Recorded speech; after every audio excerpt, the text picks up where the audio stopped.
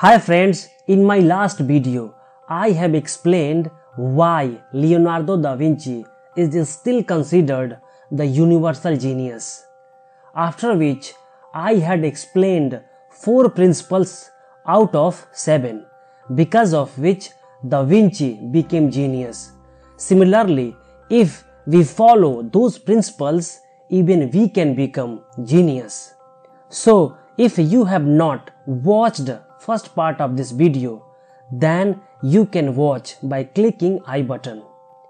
In this video, I will explain the remaining 3 principles, which will increase your intelligence. So, let's begin. 5th, Arte Singe, meaning art and science. Da Vinci used to give equal importance to both science as well as art. But today, normal people thinking has changed. Nowadays, people give more importance to science. For them, science is everything, and according to them, art as a waste and useless thing. Example, most of the parents want their children to study in the science field. They don't want to let their children in art field.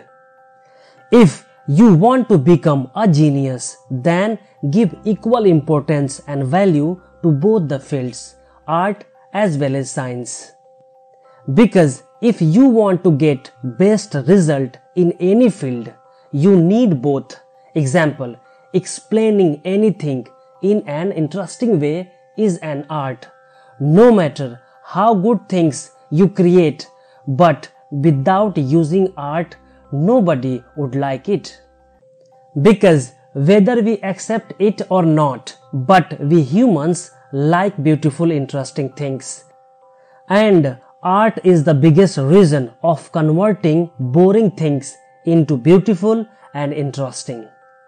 6. Corporalita, meaning body and mind. If I ask you to imagine a person who is genius, so in your brain a nerd kind of person image will appear, who wears spectacles, who is thin and looks little weird, something like this. Whereas words, some very intelligent and genius people, including Leonardo da Vinci, were attractive and strong. In fact, da Vinci was so strong and handsome. He used to walk a lot. He was a good swimmer and also used to exercise. And he used to care a lot about physical fitness. Because he knew that the more we will be fit and strong physically, the more we can increase our mental ability. Da Vinci was well informed about that our brain and body is connected to each other. And for proper blood supply and to make our brain work at its best, physically strong is required. Hence, if you want to use your brain best, then give extra care to your health. And to care about health, it does not mean to do only exercise, but you will have to make proper diet plan also. 7th, connessione, meaning everything is connected to everything. Genius people have one more special thing. They see connection in different fields and things and also use it by understanding it. Da Vinci has a belief that yes, everything is connected to each other. Example, from this principle we can learn 2 things. First, try to find out connection between different things and in different concepts. Second, do remember that you are very, very, very important. You can impact a lot to the world. If you want to understand clearly, then read the butterfly effect. In this effect, it is said that everything is connected to each other.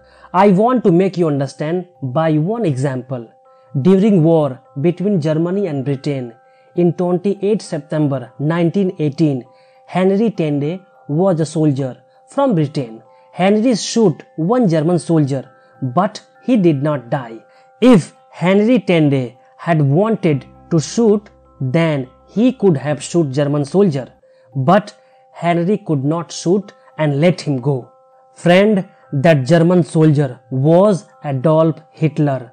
Later, that German soldier became dictator.